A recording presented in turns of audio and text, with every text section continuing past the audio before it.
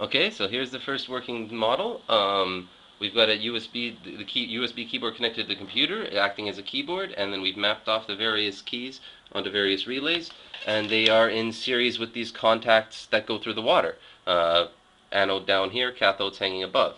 So as you can see, when they hit, it presses a key, and the computer plays a note. So I've got it set very, very sensitive right now, so I'm not going to be able to do any big waves that go around because they're so close, everything will set them off if I start making big waves in the pool.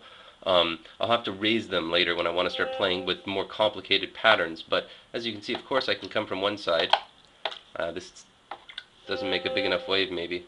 You can come from one side and then have it come around to the other. Bum, bum, bum. It's hitting this twice. It seems to be kind of rippling back and forth off the wall. Maybe the contacts be closer to the wall or further away. If it's right on the wall, it should only hit it once. If it's next to the wall, it'll hit it twice, it seems. It's got a bit of an echo to it. This one's further away from the wall, so maybe it's just not quite getting hit. As you can see, it moves away from the wall there. Every point over the water is going to be a valid point. And you got 3D too. It's every X, Y, and Z. The height of the wave sensitivity is in there too. So this is just stage one. Stage two is going to start to build some walls in here to be able to control or map where the waves will propagate and basically design 2D beats and maybe even 3D beats. If we use a bottle like this, maybe we can use two of them and have the neck come down up like a reverse bridge and basically bring the wave under the water and then bring it back up over the water so that we can have multi-layered waves basically. And then you can see I can start a wave that way and then a wave that way, and I'm going to get some different types of beats out of it. And if I were to go the other way, you'll get a different type of beating pattern out of it. Now, one of the things you'll notice first is one of them beats more often than the other. That's because one of them is closer to the water. So it's all in positioning the contacts, really. And then so there's so many variables to play with here. It's just crazy. Not only can every combination of contacts be used over the water, but every possible combination of making waves can be used as well. So I'm going to have to play with it a bit and try to narrow down my field of playing. I think first step is build some walls. That's going to be fun. Okay, it's getting late and I got distracted with some other stuff, so this is the best I got. I didn't manage to get some walls yet today. I really want to do some nice walls and curves and stuff, but for now we'll just have a pillar. It's a pop bottle filled with coins. And I've just placed it right there. As you can see, waves can still make it around here. When they come in, they'll create this kind of little vortex, be eaten, and then they'll follow out along the edge again. As you can see, they like to follow the rim after they come out of this pillar against the wall configuration.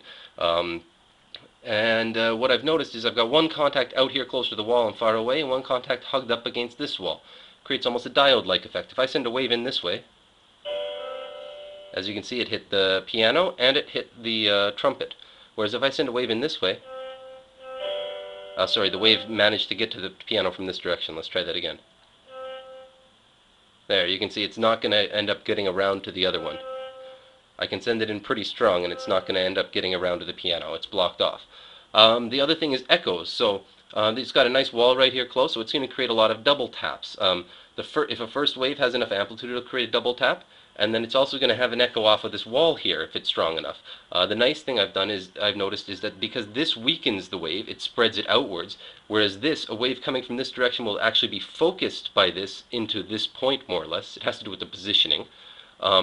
These three waves will come in at more or less a similar amplitude. So if I go like that, I get bum bum bum bum, hit, echo, echo, echo of echo. And then if you decrease the amplitude a little bit, you can get bum bum bum. Now that was even lower. That's bum bum. The echo wasn't strong enough to do it. There we go, bum bum bum. Okay, so as you can see, you can kind of design these, and of course if you put it further away and in a different position, you're going to get a completely different kind of echoing effect. Let's try putting it really, really close, actually. That's probably too close. There we go. Dun dun dun dun dun dun dun dun. Move it way out here, and bum bum bum. It's more or less the same amplitude coming off of both of these. And then as you can see, you can really just play with it. Full 2D and actually 3D. You can make waves under the water and then try to affect the surface of the water. Um, Now I could try just like, what I really want to find is some simple motions that can be repeated and some designs that will create a resonance that's beautiful. So if I were to find a way to sit here spinning this and have a configuration of walls that would produce a nice beat, that's kind of the end goal right now. But right now, if I just hammer away on the bowl, I just end up with noise. I've just got two contacts, and I know about as much as designing these musical wave patterns as you do. I've just finished this first prototype, so there's a lot to do. The other thing other idea I had that was really fun, but I never got around to actually implementing, was this guy. He kind of works, but anyways, the goal was to put the music maker on a floater. That way you can move the floaters around as you're beating it. So you could be sitting here beating your music away, and then you can adjust them and move them around very easily. Or you could even make their motion kind of part of the music. But I found what I was using was a little motor, and I was just rotating a cap. It makes ugly noise, and it vibrates like crazy. And once it's vibrating, often that vibration will make its own connection outside of the waves. Plus, the waves it adds back into the pool just make it really hard to control. If I can become a master at manipulating the waves in the first level system here, maybe later you throw in these guys that will also be adding their own waves back into the system, and you can complicate it up a little. But ideally, maybe they're just little bobbers and they are completely digital and they just have oscillators in them and they just produce a digital sound even. You wouldn't even need to connect it to the computer. The little floaty device could emit the sound itself. So anyways, I got lots of fun ideas and directions to go with this thing. I think I'm going to have a lot of fun with it. All you need to do is hack out the keyboard. That's the annoyingly painstaking waste of time and detail work part. But once you got the keyboard mapped out and you can use contacts to press keys, all you need is the relays and you're good to go. Yeah, so that's about it. It could be a really fun project, I think. Just a couple points to add on here. One, Hollywood misportrays electricity a lot. As you can see, I'm not feeling a thing here. I got 12 volts, 1 amp running through here, and it's not going to do a thing to me. And that's because I'm not closing the circuit. If you take two wires, stick them in here, you're not going to electrocute the guy over there.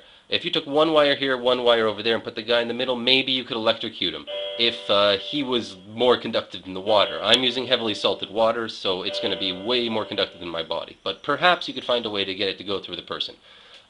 Second of all, I'm using a hacked open USB keyboard. This is just so that it's an easy DIY project that anybody could build.